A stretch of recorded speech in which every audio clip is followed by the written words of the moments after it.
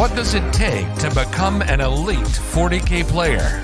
How do the top competitors overcome bad dice? The Competitive 40K Network presents Art of War, Unbroken. Insight into the game plans of the top players on the planet with your hosts, Blake Law and the Art of War coaches. Hello and welcome to Art of War Unbroken. Champions may lose, but their spirits remain unbroken. I'm your host, Blake Law. This is episode 16 of the podcast, and we are very glad you're able to join us today. They say we learn the most from our losses. That is exactly what this podcast aims to do. We're interviewing elite players who have lost one or two games in a major event. We're breaking down the mistakes that they may or may not have made, how they're planning to learn from them moving forward, and just how to not blame games on bad dice. We've all been there. That's what the show aims to debunk. If you recall, Games Workshop just had their major tournament down in Orlando. I believe now it's been a week since we were last down there, but there's a lot of content to unpack from that tournament. And so for the next couple of weeks, that's what we are going to do. We are going to interview some of the best players from that event. We just interviewed Mark with his Be'lakor Demons last week, and now we're on to one of the top two players from the event. We're talking about Sisters of Battle that did battle with Admech in the finals, and that's where we're headed. This is part one of the episode, so in this one, we will analyze the game. We'll talk about the secondaries that our player chose. We'll talk about the mission that they were on, all the things that they did during the game, the things they wish that they would have done differently. We'll discuss those mistakes and the strategies kind of behind that. In part two, we'll go more into their list adjustments. We'll talk about any list changes, any strategy changes they plan to implement after that loss. And we'll talk about how your army will play into that army. We'll talk about what they think about the army going into melee armies and the shooting armies and the combined armies and just general elite player mindset. My co-host today is often referred to as Brad Edeldos because he's the second Brad behind Brad Nichols now. He's also known as the cheesiest player in 40K. He developed the principle of the Death Onion. He is a 9-time member of Team USA. He won one Adepticon, maybe two, maybe three, who knows. He had 3 top finishes at LVO. He's won the Armed Forces GT this year. He won ACO this year, Mr. Brad Chester. I am definitely not Brad 2. I will fight this. I feel like we summed this up in last week's episode. I am the oldest Brad. So I am definitely numero uno in Brad. You're going to have to do the Brad Olympics. We've already talked about this. We might throw Brad Townsend in there too. It might be like a 3-person Brad decathlon. There may only be one. 3 Brads enter, 1 Brad exits. That's all there is to it. I feel like we're about to do a Kenny Rogers song there too, but we'll save that for later. Our guest today is the most overplayed Beatles joke of all time. I'm sure he loves to hear when you sing Beatles songs or mention his name in any way regarding that. It is the greatest joke of all time. Insert canned laughter right here. He's a 2019 ITC 3rd overall finisher. He was the best in Faction Marines in that same year. This year, he's won the Dallas Open. He won the Lone Star Open. He is just dominating Texas, and he will likely win the Austin GT later this year. He is the winner of Iron Halo 2020, Mr. John Lennon. You forgot to call him the Boy King. The Boy King, yes, the Boy King. I'm glad that that's the nickname that stuck. That thing popped up like a week, I feel like a month ago, people started calling me that on a Discord, kind of ironically, and then all of a sudden it was everywhere. But thank you so much for having me on. It's definitely a pleasure to be back on the show. Of course, it's a bittersweet pleasure. You know, I never like to have to admit that I have lost a game. Everyone else seems surprised, but it happens more than I want it to, and here we are to document it. Are you throwing down a gauntlet for all the Texas players this year? Are you just putting the gauntlet down on the table and saying, hey, I'm here, I'm John Lennon, I'm here to win some Texas events? I mean, truth be told, I'm actually hoping to win a major outside of the city of Dallas at some point this year. But you know what? It's been a good run, so I'm not going to complain about it. Hey, yeah, you got to take it where you can. I didn't even know you had enemy. You basically have full rerolls, but only against Texas. Yes, it's Vengeance for the Alamo. It's 0 command points. Works really well whenever I'm in Texas.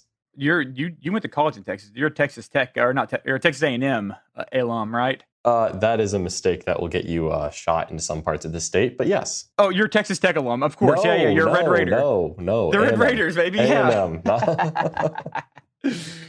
All right, John. We're talking about your game today versus Mr. Richard Siegler. He was playing Admech. You were playing Sisters of Battle, and y'all battled it out in the final game. at the Orlando GT US Series last weekend. So, first of all, tell us what you thought about the Orlando event in general. What'd you think about all the terrain and all that jazz? Yeah, absolutely. I actually really enjoyed the event overall. If anyone has been to the Nova Open in recent years, obviously not last year, unfortunately, but if you've ever been, this felt a lot like a Nova Open with a bunch of GW posters all around, and less people talking about Star Wars. It was a really good event overall. I actually enjoyed the terrain format.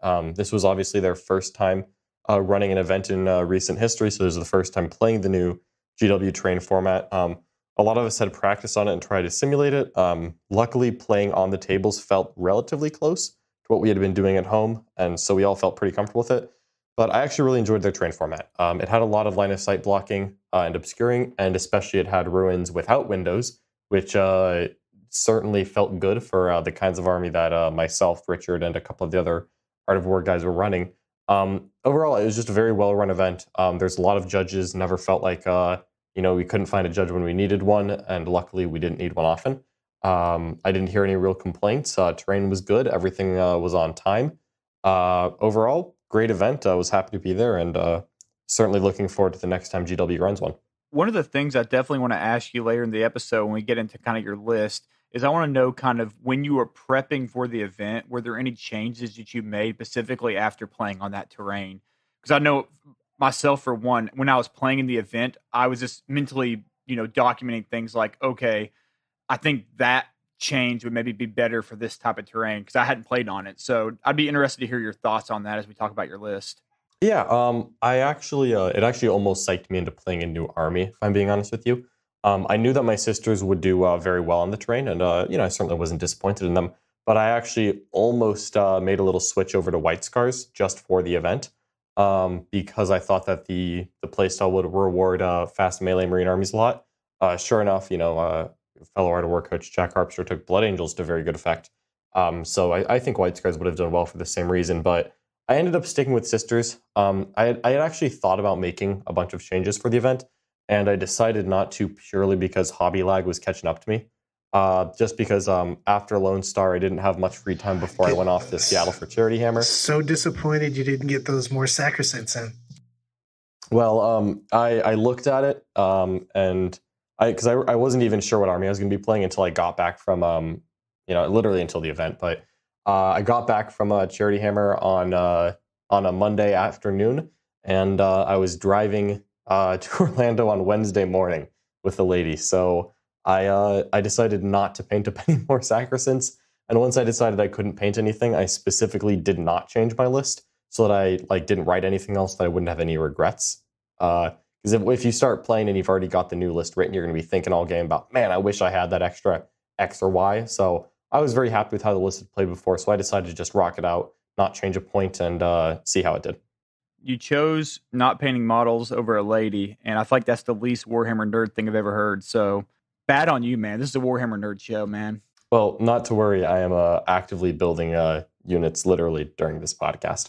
Hey, oh my gosh. Okay, that's fine. Multitasker. Multitasker. That's how you become great right there. That's part of the Unbroken right there. To become great, you must be able to build models, talk about a game, and whatever else Jan's doing. I'm sure he's doing a third thing over there. But for the third thing you're doing right now, tell us a little bit about your list. Yeah, absolutely. So this list is a very close adaptation of the list I took to the Lone Star Open, and is point for point identical to the list that I took to the Charity Hammer GT. So with 2 event wins under its belt, I didn't feel the need to change much.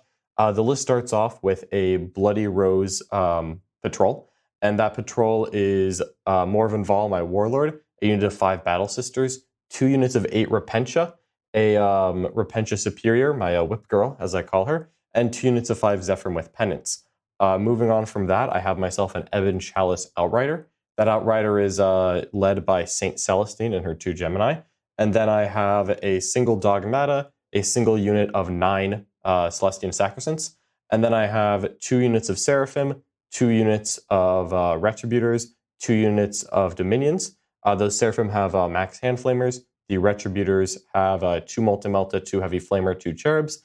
And the Dominions have max Stormbolters. And then I follow that up with 3 Rhinos total. One of them is Bloody Rose, and 2 of them are the Ebon Chalice. So it's kind of what Brad and I like to joke about as a Noah's Ark list, where I just take 2 of everything, because the rule of 3 is not for me. I love everything about that. In the Noah Ark's rule, is it also when 2 rhinos love each other very much, a third one comes along at some point? Maybe, but it's a different color rhino because it holds a different detachment, so it doesn't violate my rule of 2 here. Well, perfect. Brad, how about you tell us a little bit about Mr. Siegler's list, the list that John played in the finals there? Mr. Siegler came in with a little bit different list than he was playing before. He went with his Metallica list. It has all of the AdMech mojo. It was kind of like John was talking about. He was also looking for a list that could really utilize the GW terrain. So he's got double Skitarii Marshal. He's got 1, 2, 3, 5-man blobs of Skitarii Rangers. 1 big blob of Skitarii Rangers, 19 strong. And then he's got 2 units of 5 Vanguard. And then you go into the real shenanigans of the list, which are 2 5-man infiltrators, an 8-man infiltrator, 2 8-man rust stalkers, a 10-man rust stalker, a unit of 9 sterilizers, and 2 units of raiders, 1 9 and 1 7. And then he has 1 Dune Rider. So that had a lot of stuff. And that thing is going into this match, John, how did you feel against it? And how did you feel about the fact that there was so many things that could forward deploy and or scout move against you? Oh boy. So I'll be transparent. I felt absolutely terrible about this matchup going in.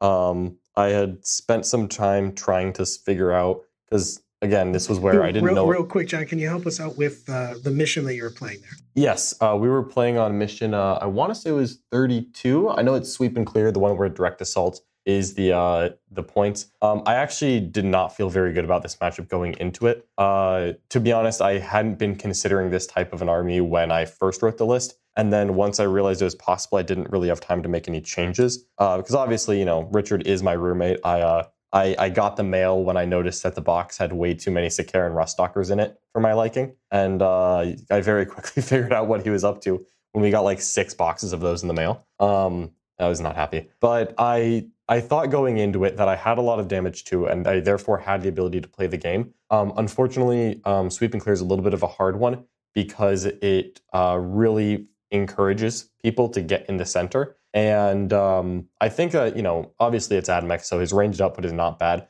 but it's definitely lower than normal for an AdMech list. So I would normally try to take advantage of that. But because, you know, literally Richard getting direct assault or getting that center objective is worth so many points, I was a little nervous about the matchup. And I knew I could get points on it because Sweep and Clear is an easy mission to get a lot of points on it. But it's a hard one to outscore the opponent on when they're also built to do the same thing you are.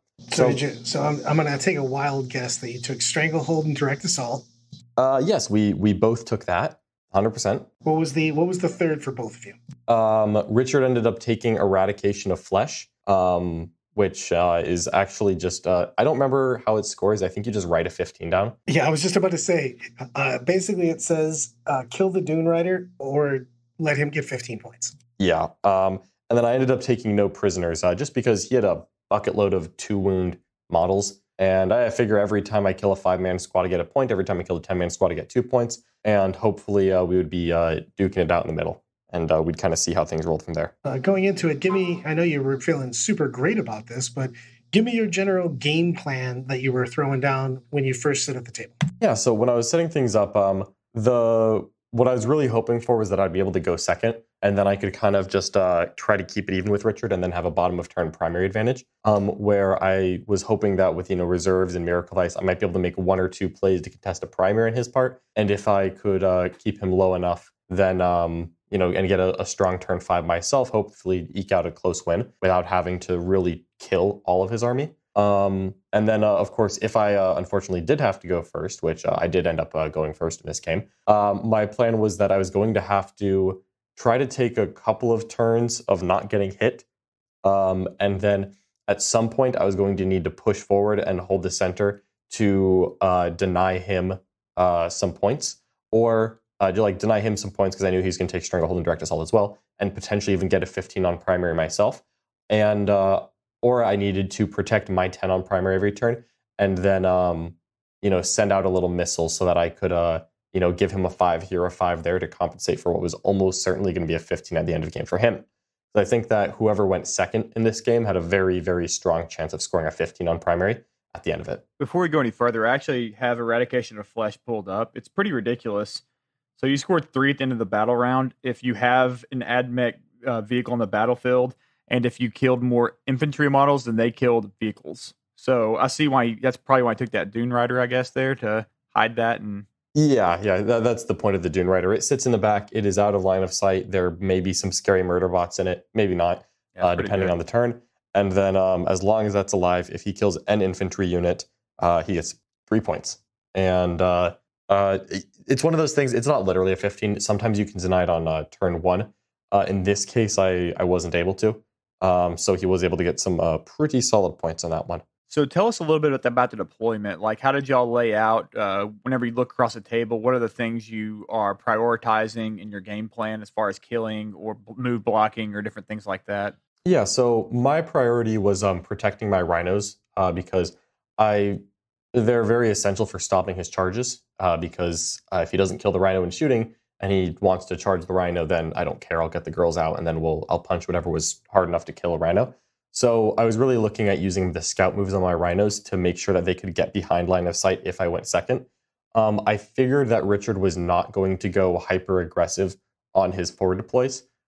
Just knowing Richard, he's a very conservative player. He doesn't like to take chances unless he feels like he's down. And I knew that Richard would not feel like he was losing the game before it started. So I was expecting he wasn't going to take any big risks early on in the game. So I wasn't too worried about him charging infiltrators in me turn 1. Because if he set up to do it and I went first, I would just kill everything. Because my army picks up 2 wounds Skitarii very quickly. So I was really looking at try to bunker down. Because of the way these ruins were placed, there was a ruin with no windows in it facing my opponent. So I had very good places to hide on both of my 2 objectives, or the 2 objectives that were closest to me. And then Richard had the exact same thing on his side of the board. So we would both kind of be able to get onto 2 objectives while staying out of line of sight completely. And so I was looking to scout move up into that second ruin so that I could very quickly get onto that objective and start, securing it to make sure that I was getting my primary points.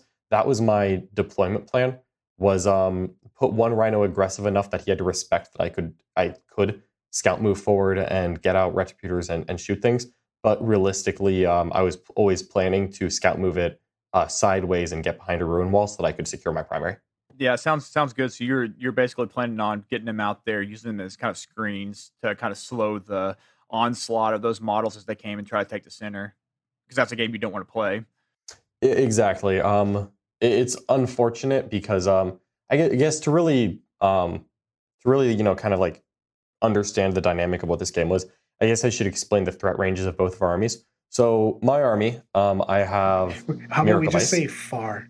It's far, but it's very defined with sisters. So I have a 6 starting from Miracle Ice just at the beginning of the game because of my Ibn Child's Warlord trait. And I have a litany that I can auto pass to give me +1 advance and charge. So the threat range on Repentia that are deployed behind a wall is 25 inches, where I can auto pass that so that they advance +1. I drop a 6 on the Miracle Ice, they go 13 inches forward. And then if I have good Miracle Ice showing, I can just make a 12-inch charge.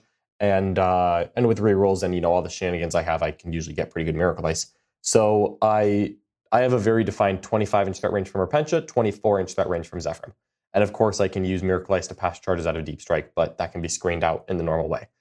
Richard, by contrast, has the Metallica stratagem to auto advance 6 inches. And then he has a veteran cohort stratagem to advance and charge.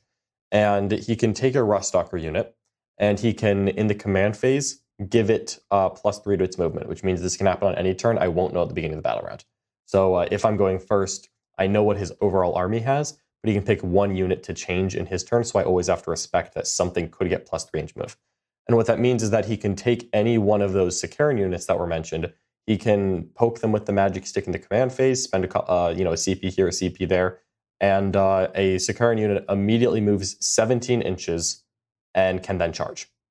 And moving 17 inches and charging with a free reroll because of a different command phase buff means that my threat range is a very defined 24 inches for Zephyrim, 25 inches for Repentia if I have the Miracle Ice showing.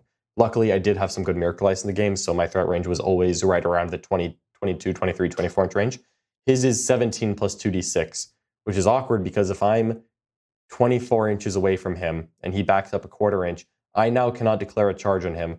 But if he spends his stuff here and rockets forward and he's 7 inches away from me, he now has an 81% chance of making that charge.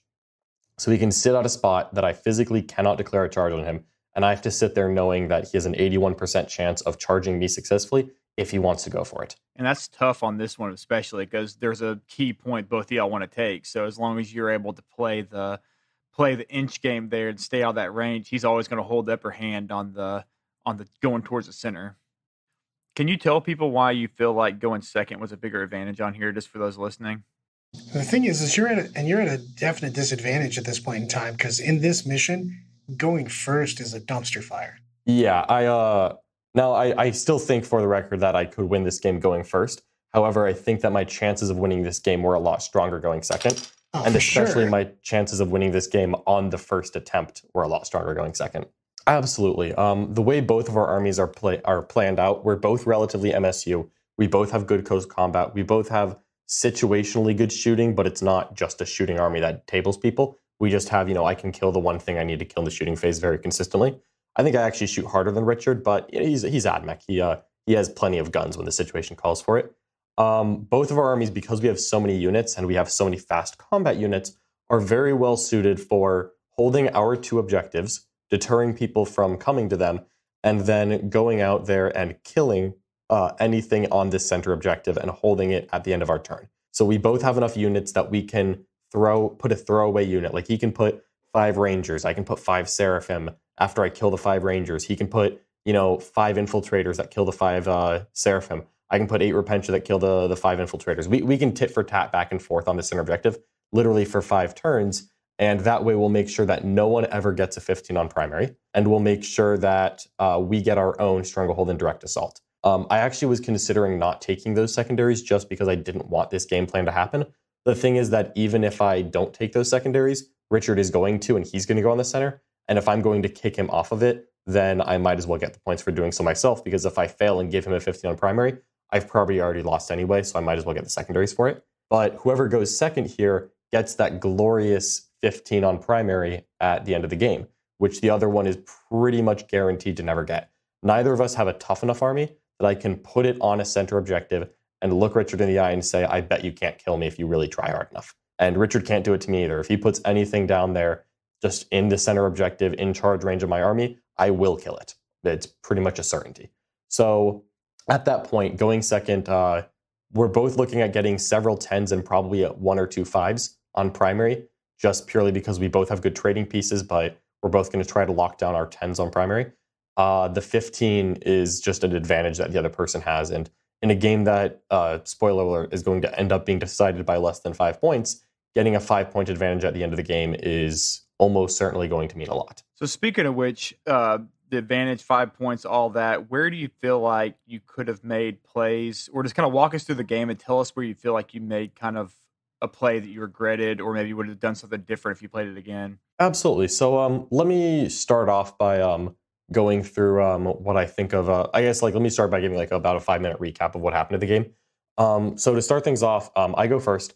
I scout move, get into my position. I put a throwaway on the center objective, get my points, and we work there. Actually, I'm sorry. What I did was I put a Rhino on the line, and when I knew that I was going first, Look at I John scout just moved. turning this into a house of lies in the first few minutes here. Okay. I apologize. That was my second turn. So my first turn, I put a Rhino on the line. I scout moved forward onto the center objective, held it in my command phase, which means it was mine perpetually. And then that Rhino moved straight backwards off the objective so that I didn't have to expose a unit.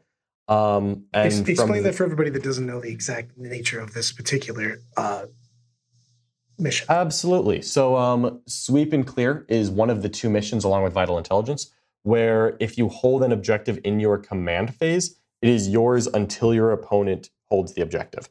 So if it's ever contested or abandoned, it is still yours until your opponent holds the objective. So by scout moving before the game started, I started on the objective, and then it was mine. So I left. I didn't feel the need to leave a unit out there for Richard to kill, because I knew that if Richard wanted to kill any of the units on that objective, he would be able to. I scout move backwards. I love that as a tactic, though, John. I mean, that's just you blew over it, but that's such a great tactic that a lot of people don't realize they can do on Vital Intelligence and Search and Destroy, is that you're basically making your opponent come take that objective away from you, and then in a game where you already know that it's going to be, you bring something up, he brings something to kill it, he brings something up, you bring something to kill it, you're basically trying to set it up so that you're not sacrificing something in that, back and forth game. And I love that move a lot. You're 100% right. That's exactly what I was going for there. So back to where I was, my first turn was very conservative. I just hid. He had a unit of 5 infiltrators that was off to a flank on one of my objectives.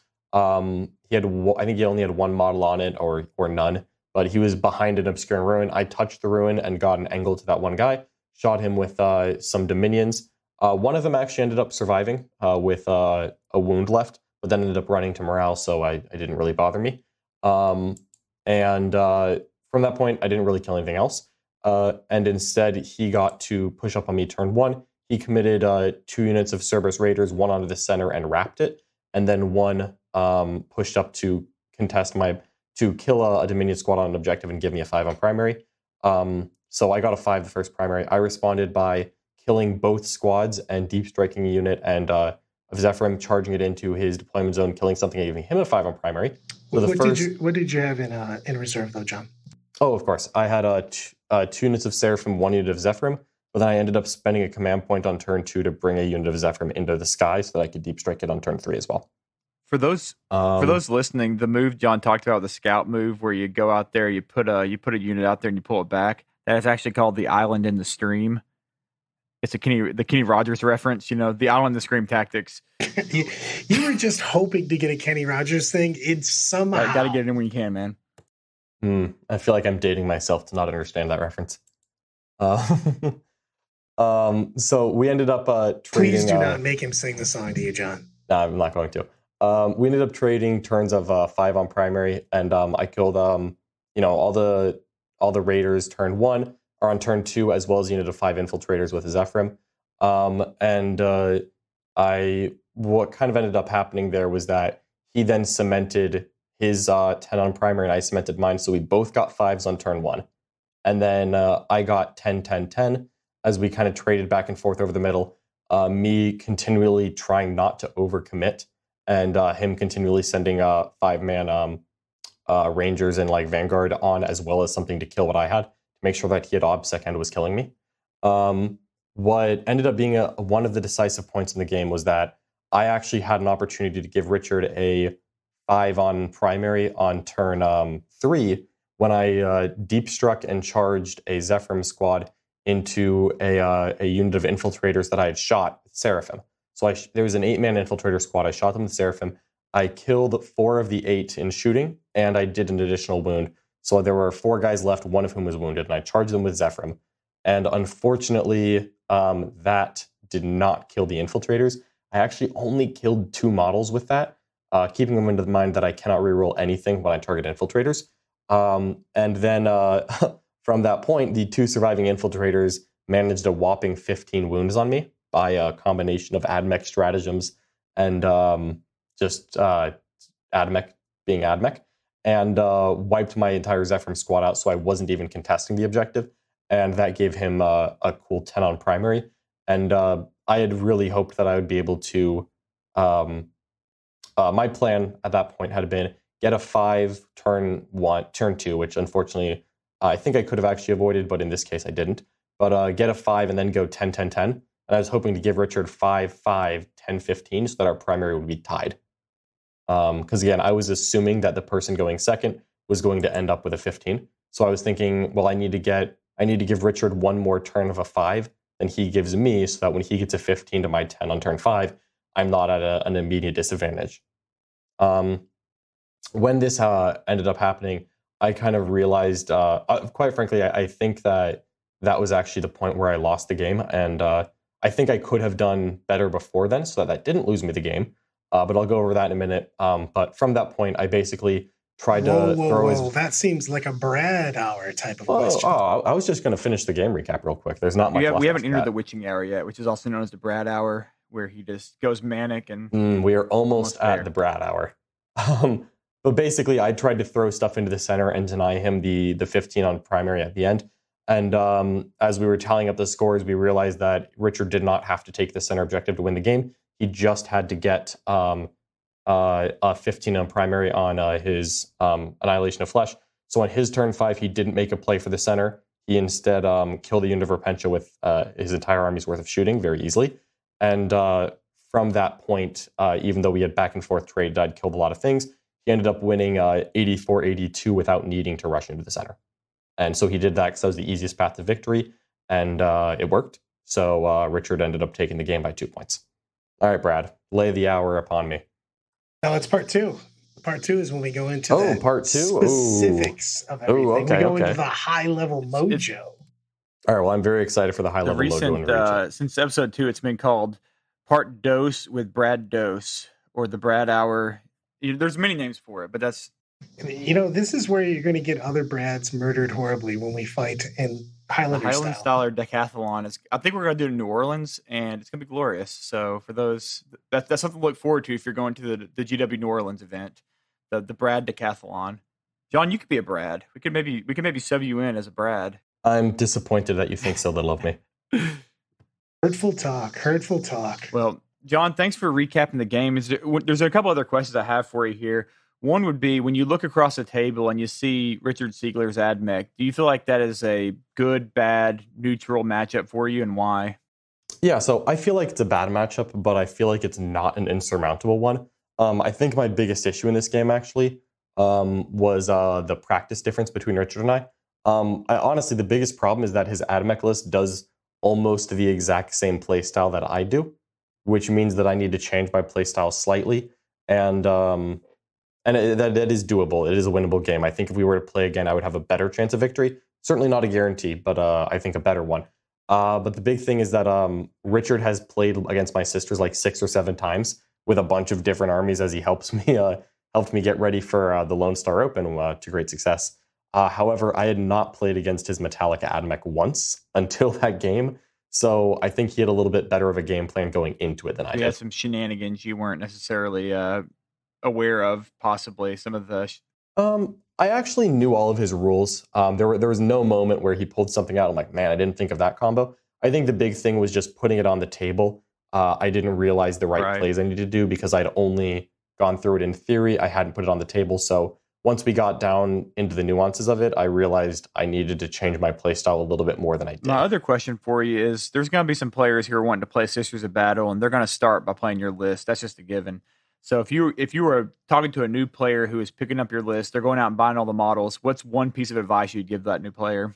My first piece of advice with Sisters is to accept that the army is relatively fragile and to kind of manage your resources and only use as much as necessary. The Sisters army is very much a measured tempo kind of army where you don't usually have an all-out turn early on in the game. Instead, you want to have a lot of pre-measuring done and take very reliable plays early on to get an advantage. And once you get any kind of an advantage going with the army, usually you force your opponent to try to respond to you. And as soon as someone enters what I call the kill ground, which is stepping inside of 24 inches of the bulk of the Sisters army. Would you like to call it the danger zone? Hey, you know what? I'll allow that one. If they step into the Sisters danger zone, which is stepping within 24 inches when you're suddenly getting hit by auto-charging Repentia, Retributors, Flamers, Stormbolters, and everything else in the world, and Celestine, once you step into that spot, it is harrowing indeed, because Sisters have insane damage output within 24 inches. So I always try to play a very measured game where I preserve resources, take safe plays, and try to eke out a small points advantage. And then once my opponent realizes that I have a points advantage that I can sit on for the whole game, they are kind of forced to react, and Sisters are very punishing for people who step up to them. John, thanks for coming on part 1 with us.